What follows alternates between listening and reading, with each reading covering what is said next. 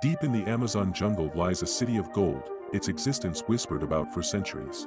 It's said that the ancient city, known as El Dorado, is made entirely of gold and precious gems. Many explorers have searched for it over the years, but none have ever found it. Some say that it's just a myth, while others believe that it's hidden deep in the jungle, waiting to be discovered. The first European to hear of the city was Spanish conquistador Francisco de Orellana, who heard stories of a golden city from the indigenous people he encountered on his travels. He set out to find it, but was never seen again.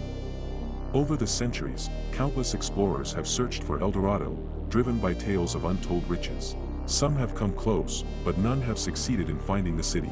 It's said that the jungle is cursed, and that those who seek El Dorado will never return. But the lure of the lost city of gold continues to call to those who dare to seek it out.